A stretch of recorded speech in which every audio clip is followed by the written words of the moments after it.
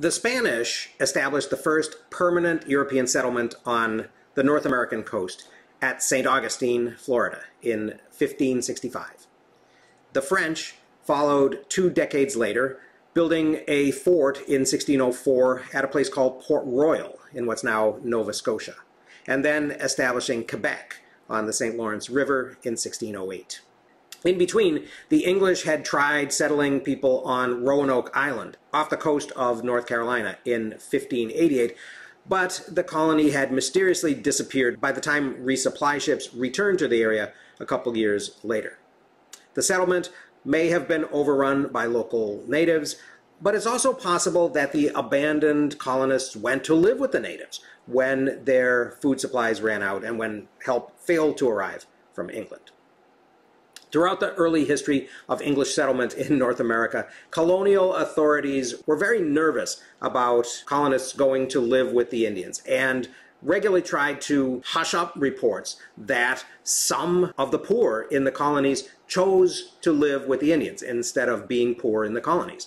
The English published frightening tales of captivity and redemption, although in reality, poor people, especially women, were often better treated in native society than in the English colonies themselves.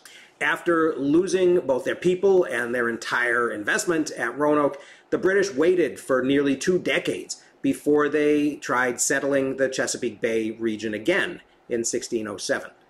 The Virginia Company, a joint stock company chartered by King James I in 1606, sent expeditions actually to explore the coast of North America between the Spanish in the south and the French settlements in the north. And so there were 2, and one of them was established at Jamestown, 40 miles inland on the James River, and the second, which was established on the Kennebec River in what's now Maine and called the Popham Colony, failed. In 1620, a shipload of persecuted Puritans that we know as the Pilgrims fled from England and the Anglican Church and landed on Cape Cod. 10 years later, another group of Puritans received a royal charter to establish the Massachusetts Bay Colony at Boston. British colonists in North America did not find a lot of gold and silver as the Spanish had, although they had hoped to.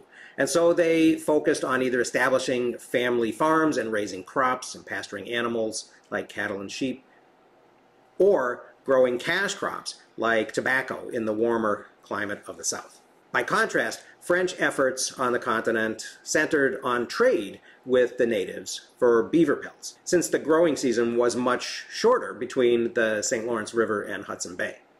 Many French voyageurs married native women, in the long run creating a mixed ethnicity community known as Métis today. However, their alliance with the natives didn't change the outcome of the 7 Years' War, which we call the French and Indian War, for France in 1763, as we'll see in a bit. The French still lost all of their North American territory to the British and the Spanish, although Napoleon later got Louisiana back and then almost immediately sold it to Thomas Jefferson. The diseases of the Columbian Exchange spread more slowly in places where Indian population density was comparatively lower, such as along the Atlantic coast of North America. But once again, it worked to the advantage of the Europeans. Native populations in the coastal Northeast, for example, were devastated by an epidemic that raged from 1617 to 1619 and killed 95% of the Abenaki people and over 90% of the Massachusetts tribe. This emptying of the land was seen by English settlers like the Pilgrims and the Puritans as a gift of divine providence.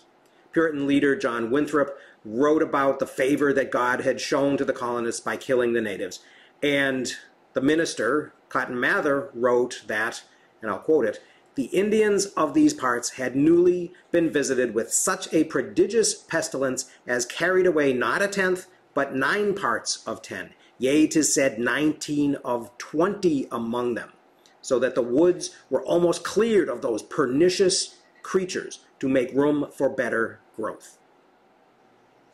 And that is from a book that he published in 1702 called Magnalia Christi Americana, which is Latin for the great works of Christ in America. English colonists, like the Spanish, had not deliberately done this to the natives, but they were quick to take advantage of empty village sites and open farmland and of the social chaos among the Indians that was caused throughout this region by the ongoing Columbian exchange. Although many individual settlers probably did try to deal fairly with their Indian neighbors, the rapid growth of these colonies and some differences between European and native ideas of ownership made conflict virtually inevitable. Natives regularly moved to new locations as the seasons changed. They gardened in shifting fields and they hunted.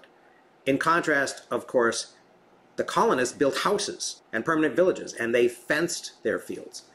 But although they claimed complete ownership of the parcels that they occupied, the colonists also let their cattle and their pigs run loose over the countryside. Since the natives were not protecting their lands in the ways that the colonists recognized with fences, Anglo-Americans or the Euro-Americans believed, or at least argued, that the Indians had no idea of land ownership. The colonists were unaware that native practices had evolved in a world without domesticated livestock. When Indians treated European livestock like wildlife and shot a wandering cow, or when they killed pigs that were eating their unfenced crops, the colonists demanded compensation for the destruction of their property. And of course, more colonists arrived every year. The Powhatan Wars in Virginia, which raged off and on from 1610 to 1646, the Pequot War in Connecticut in 1637, the Dutch Indian War in the Hudson Valley in 1643, and the Beaver Wars, which were a series of wars fought in the 1650s, all ended badly for the natives. Even King Philip's War in 1675, which is remembered in New England as a disastrous and nearly successful uprising by Massasoit's son Metacomet, who the English called King Philip, would finally decided that enough was enough. Even King Philip's War resulted in 5 times as many native deaths as English.